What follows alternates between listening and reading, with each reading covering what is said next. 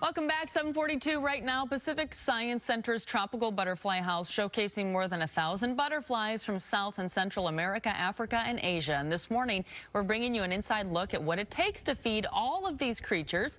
Fox 13's Abby Acone is there for us now. Hi, Abby. Good morning. It's good to have you here. Explain this for us. Yeah, this is really exciting, Liz. I'm having the time of my life out here. This is a magical place, the Tropical Butterfly House exhibit here at Pacific Science Center. Great opportunity for families and kids, especially going into the summer season, to come and explore and appreciate the 50 different butterfly species that are here. To talk in depth about this, I want to bring in Rachel Nelson, Animal Care Coordinator here. Rachel, good morning. Hi, good morning. All right, so we're talking about what it takes to feed these butterflies. But first, let's start off with this metamorphosis window. I'm just glued. Tell me about the process here.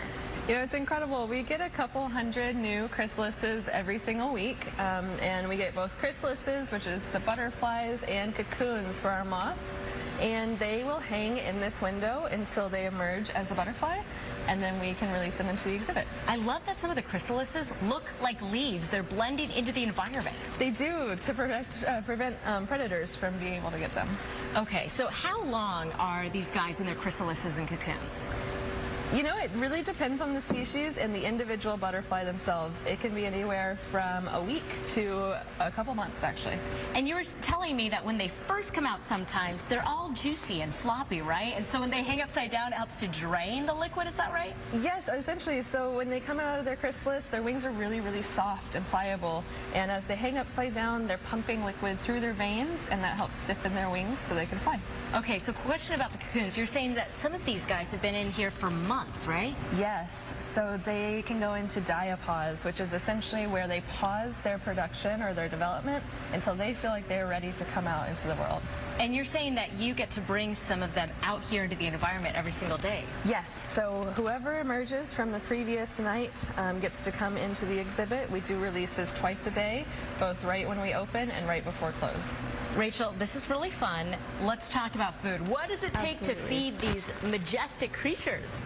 You know, so we have a lot of butterflies who rely on flowers from the trees, but we also have quite a few that rely on fruit here. Since we are featuring tropical species, a lot of them actually rely on fruit juice. So they will eat the fruit juice from rotten fruit as it falls to the ground in the tropical forests. Okay, and how does this fuel their little selves? So there's a lot of sugar in this fruit as it rots, especially, and gets even more fermented. It gets juicier, meaning they have more opportunity to eat from it. So here at the Science Center, we actually just provide fruit twice a week, and we do let it get a little gross because they like it a little bit more to have that nice juiciness. Okay, so you know, let's bring some of these pieces of fruit over to this section. These guys are nibbling on it, and so, okay, local butterflies here in the Seattle area, they eat right from flowers. Yes. Okay. Yes, so they are not going to rely on fruit. You don't have to put fruit in your yard for them.